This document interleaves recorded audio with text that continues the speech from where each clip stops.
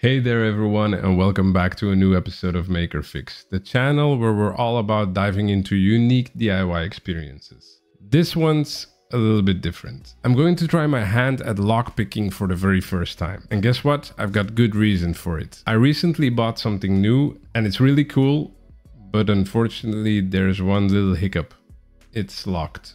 Before we dive into this learning experience, I want to emphasize that lockpicking should be done responsibly and with legal intent. Now, I understand that lockpicking might not be something that everyone's familiar with or something that you're comfortable trying, but that's the beauty of DIY and exploration. We're here to learn, to grow, and to do things together. I'm thrilled to have you along for the ride. I bought myself a kit, opened it up quickly just to see what's inside. The lock that I need to pick looks like this one, so I guess we'll start with this one. I did look at a couple of pictures before, so the lock is upside down in my case, I guess, so that'll help me. So I know you have to put pressure on the cylinder. It's basically this part here, so the lock's gonna be like this. So which way does this turn to open? If I like to open this up, then it turns to the right. I think I have to put some pressure on there. And then, which one do I use? There's two of these, so I guess this one. So what happens next is you push.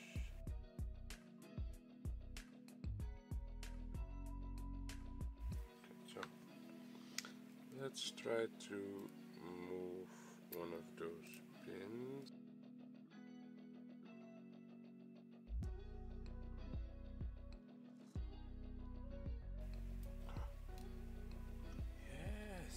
Yes, I got it. Okay. So that wasn't too bad. So one down. Let's see if it was just luck. Okay, so a keyway can go about there.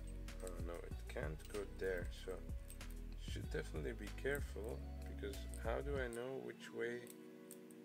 Yeah, I think it's always gonna be clockwise, right? Nice click on 4. I'm saying the exact same thing as the lockpicking lawyer. Nice click on 4. I have no idea what I'm doing. It's probably gonna be a lot more difficult on the lock I have than it is gonna be on these practice locks, but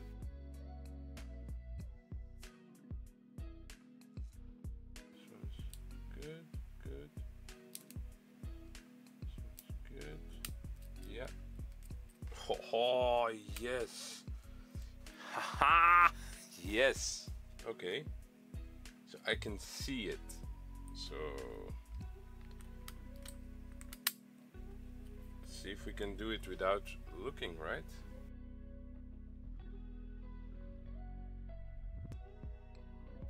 Yeah. Okay. It's actually surprisingly easy if you get a little bit of time to practice, I guess. Okay, so the lock will be upside down.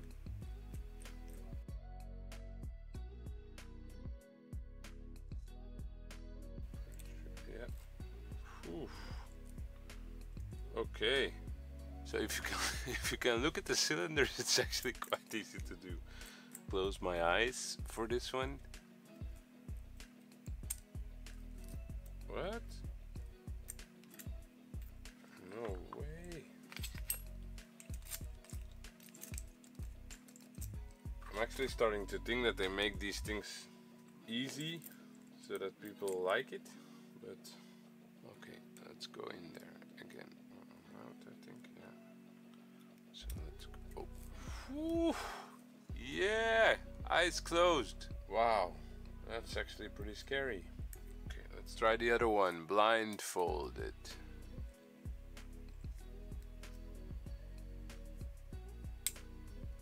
Shoo. There's no way it's that easy with normal keys. No way. Yes way. It might be a few more videos before you see the results of this learning experience, but if you like to find out what I'm breaking into, please go ahead, subscribe, leave a comment and like. That way you'll always be notified when my upcoming videos are released. That's it for this one. Thanks for watching. Bye. Why was the lockpicking class always so crowded? Because everyone wanted to unlock their potential.